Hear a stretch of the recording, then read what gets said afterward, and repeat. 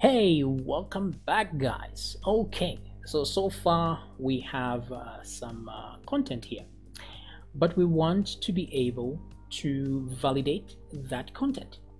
So how exactly do we do that? Well, let's come back to our signup controller class right here. So in order to validate these things, we're going to use the request validate function. So let me remove that as well, even that. So we're going to say something like, we're going to save the validated data inside validated is equal to request, and then here we're going to have validate, of course, validate, like so. Once we validate, we return the sign up page. Now inside validate here, we're going to give it an array of data. So when you hear array, of course, you put two square brackets like that. Now you don't have to put the array here. You can do the array over here. Like you can say array equal to whatever it is. And then finally, at the end of the day, you put the array here like that. Okay, for as long as it's easier for you to read, that's entirely up to you. So let's see, for example, if I want it to be required, right? If I want something to be required, so for example here I want email to be required. So what I will do is I'll say email here and then set it to required, like this. So email is required, and I add that there. So let's see if we get any errors while trying to do this. So first of all, let me just refresh the page. Oh, the page isn't redirecting properly. Okay, so let me remove those. Wait a minute. Yeah, so let's refresh here. Okay, there we go. So if I go to the validation page here on the Laravel section here, we're going to see that what we're looking for is this here, request validate, and then we add our array in there. So you tell it what you want, and here there's required, there's unique, there's post, there's required. So let's see how these actually work together. Okay, so here what I will do is, actually what I want to do here is, just so I don't disturb I don't mix these two. So what I want to do is, let me create a new function here.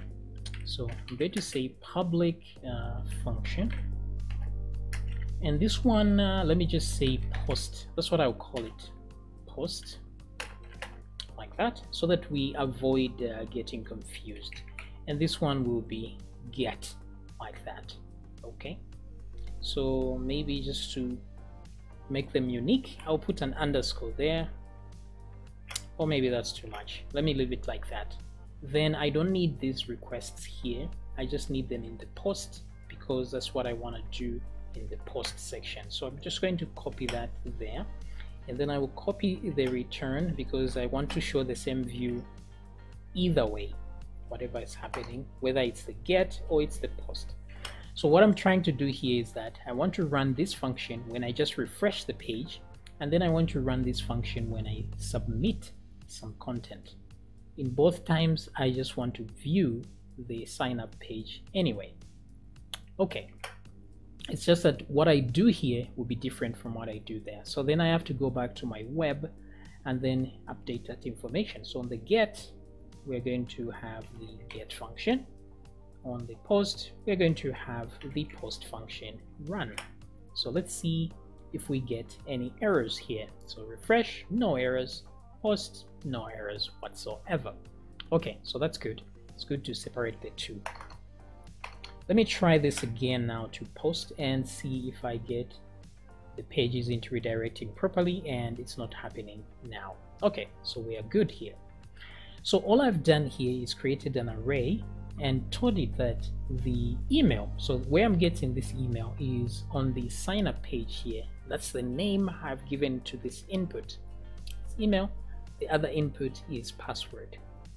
So email is required. So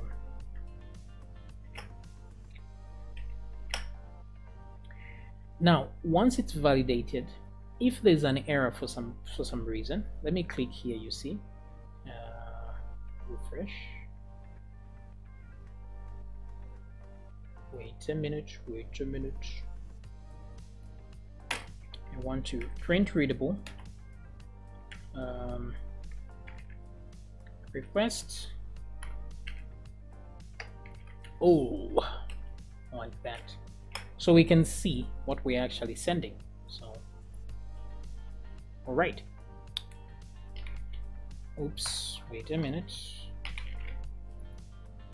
Okay, so now what you will notice here is that no matter what I type, if I type something in password and try to submit, I don't see it echoing here, because if you notice, I have print readable here, which should show everything that I have sent.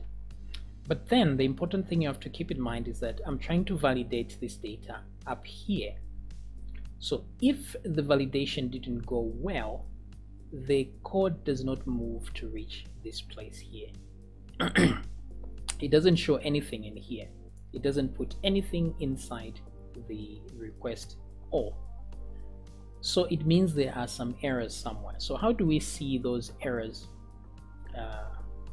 We can see them using the error. Let me come here and do this using a blade, of course. I'm going to say art errors. So there's a variable called errors that is created automatically. So if I click here now, you will see that this error contains an error which says email, and then the email field is required. Very nice. So now if I come back to the controller and do the same for password here, you will see the same thing occur. Let me come back here and let me sign up again. So now you see that there are two errors. There's one for email and there's one for password. So it's saying the email is required, the password is required. So how do I do it if I want the password to be at least a certain number? So I'll put the pipe there to say or, and then I'm going to say min. Like for minimum, you can use min or max depending on what you want. I'll put a full colon and I'll say minimum should be 4, like that. So let's try that again. This time I'm going to type 3 letters here in the password and hit sign up. And then you see the password must be at least 4 characters. But then the email is required. Okay. So how exactly did I know how to do this? And like I said, if you come to the documentation on the validation section here, we come down here, validation. So if you scroll down, actually I don't really need to scroll that far down. There's a word documented right here. If I click, it takes me down. It's on the same page, just down a little bit further. It shows you all available validation rules. There is accepted. Where are the ones we are using? So I'm using min right here, but you can use max, of course. You can use nullable. You see this one, you can use email, for example. So in this case, I can say required, and then also it should be an email like that. Okay, so you can put as many as you want, and then there are descriptions on how to use them.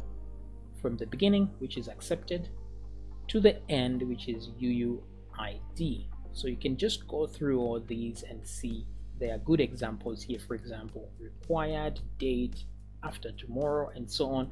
There's very good documentation on how to use all this. And there's one thing you might like is bail here. This one tells it to immediately return and not show all errors. For as long as it finds one, it should stop trying to search for more. So let me click here. So the email field is required. Now if I type some kind of email, type a full password here, send, and it will say the email must be a valid email address. So you see, this is how you can validate your data quite easily.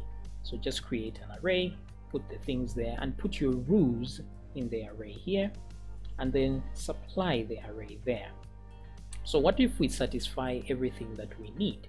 So let me say here I have a valid email, and then I have some valid password, and sign up. So once I click there, now you can see that there's stuff here, right? It has managed to add some stuff in there, which is inside the request all. So let's try and print out the validated here. Let me do that. Let's see what we get. Refresh, send. So now it shows me what was validated and is correct. If I type some gibberish and sign up, I get nothing from the validated variable here. So just by checking whether there's something in there, you know that everything went well. And if everything went well, we can go ahead and save this to the database, and then we can continue to our view. Okay, so this is how you validate user input. So let's recap a little bit. What we did here is that we checked to see if there are any errors. We created a form. Don't forget to put this part here, otherwise you get document expired. And then make sure your inputs are named, and then you go to your web here, make sure that you have a post request accepted for your controller. You can put two of them like this, the way I did, so that you have one when you refresh for the get and another one for the post.